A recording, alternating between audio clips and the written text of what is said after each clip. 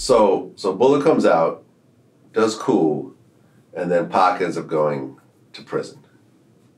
He gets found guilty over not rape, but it was like a sexual assault charge.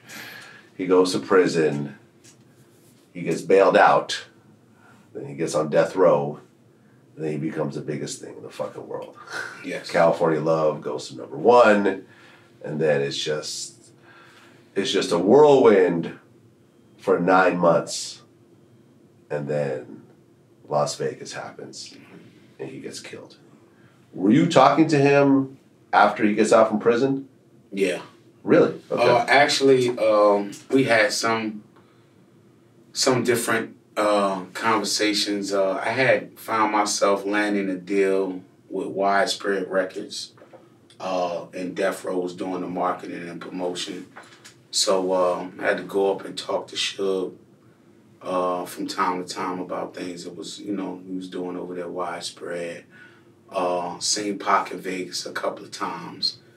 And now the place that he was in when we did Bullet, that had us from here just a little more distant, and I think he probably was just distanced like that with everybody that probably wasn't immediate in his circle and had so much going on within his circle with the business. When I would see him in Vegas, it was almost like a, you know what I'm saying, like, not right now, Big Chops. This shit is made to look real cool from the outside, but it ain't like that. I want to fuck with you, but not right now. And I took that, just from his vibe. He didn't have to tell me, too much just on how he was moving. You know what I mean? It wasn't a inviting type situation, because I'm not gonna invite you into a situation that I'm trying to get out of myself. And I kind of felt that with him. So I let him have his space and everything, and different songs I had little jokes in there and stuff like that, but far as us really, with that Vegas thing, by the time Vegas happened, he had so much going on. And it's sad because, it really wasn't his beef. And that's just from a professional standpoint. But from a street standpoint, man, you spend $1 million motherfucking dollars and come get me out of jail. Motherfucker, your beef is my beef. Your problems is my problems. We ride or die. You came and see, I done been to jail before. You know what I'm saying? A couple times. So I know what it's like for a motherfucker to come get you. Yeah. You know what I'm saying? So with that situation, it's easy for, me and a lot of other people to say, man, I was fucked up. That wasn't even Pac's problem. It was people around to handle that and this, that, and the other. That was not Pac. You know what I mean? Pac wasn't just a rapper, Yeah, I mean, Pac shot those two white off-duty cops in Atlanta because they were beating up a black kid who he didn't even know at all. Right. So, you look at the Vegas situation, this was a little closer to home. Pac is going to react like Pac has always reacted, it seems, consistently. And it's sad. I mean, when you heard the news of the shooting and then him dying, how did you react to it? Immediately, it was just like I lost a brother, and I would like to say like a set brother, a work, a work play brother. I didn't believe it at first. I'm like, okay, this shit happened too fast. And then the phone is ringing with other different stories because I'm out there when this goes down. So the phone is ringing with other different stories. Nah, he gonna be all right.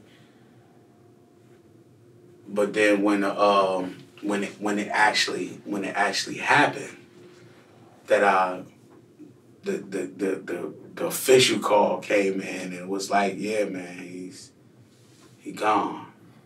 And that's when it really hit that if I'm feeling this kind of loss, imagine the kind of loss hip hop, black cinema,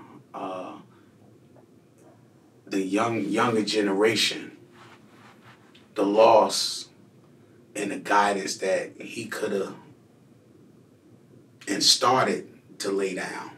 You know, one thing about being young, you always want something great to follow, to listen to be inspired by.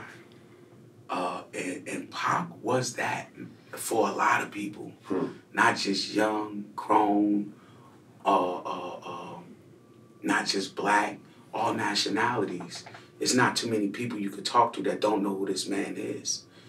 And all of that hit me, and it was like, this is a major loss, because this was our next Malcolm X, you know, our next Dr. King in a different form. You know, I believe if Pac was still here,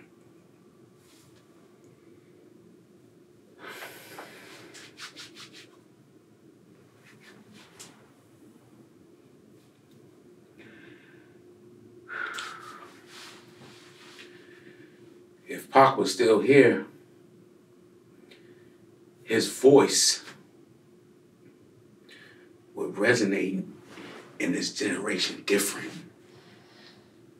I think we would have different outcomes, because for this generation, they're not listening to the Al Sharptons, but they would have listened to Pac till this day, generations. So we as a people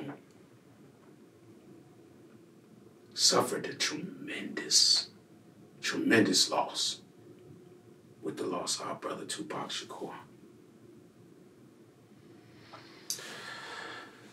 Yeah, it was you know, and all around the world, his murals are everywhere. You can't go to any country and not see a Tupac mural. The music still resonates, and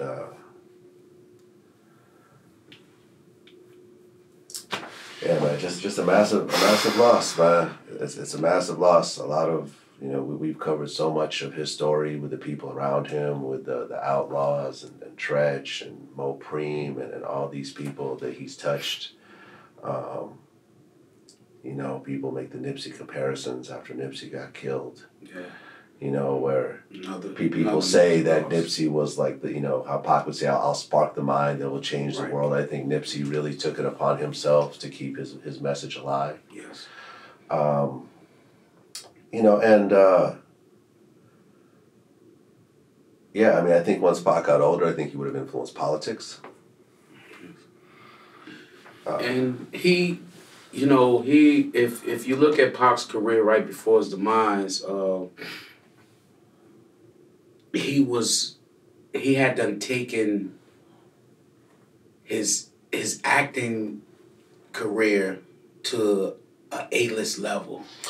Oh yeah, Poetic Justice. Right. So Source Magazine had a major article on him he had the gold specs glasses, looking very intelligent, and the things that he was talking about, and Vibe magazine, I'm sorry.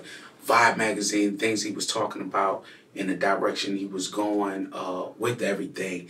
You really like, oh, okay, wow, I'm glad, because this is the guy that I wanted to see make it, and didn't want his character to be his worst fucking enemy, you know?